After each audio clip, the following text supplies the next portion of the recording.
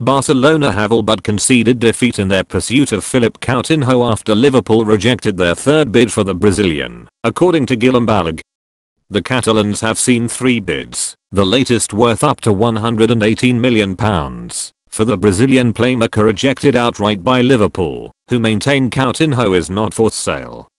As a result, with just 10 days to go until the transfer window shuts, Barca's failure to prepare for Neymar's departure has left them with no option but to consider other targets.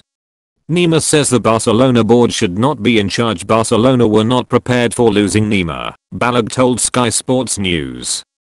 Coutinho only became a target when Neymar left. Barca didn't work on deals for Jean-Michel Seri, and the eventuality a move for Coutinho failed, and they thought they had got Marco Verratti when they hadn't.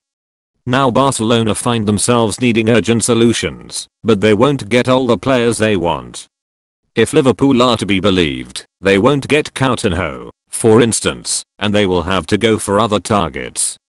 Barcelona were understood to have set Liverpool a deadline to accept their latest offer for Coutinho.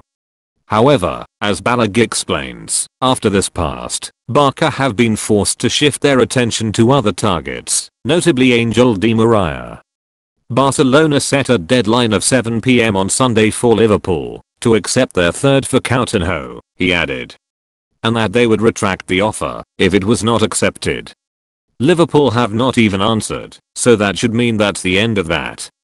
Lodging a sizable third bid, or who knows, even a fourth or fifth, for Coutinho could help Barca negotiate better deals for other targets, though. They may be able to offer a little less for their targets now. Ousmane Dembele, Jean-Michel Seri and their third target, Angel Di Maria from Paris Saint-Germain.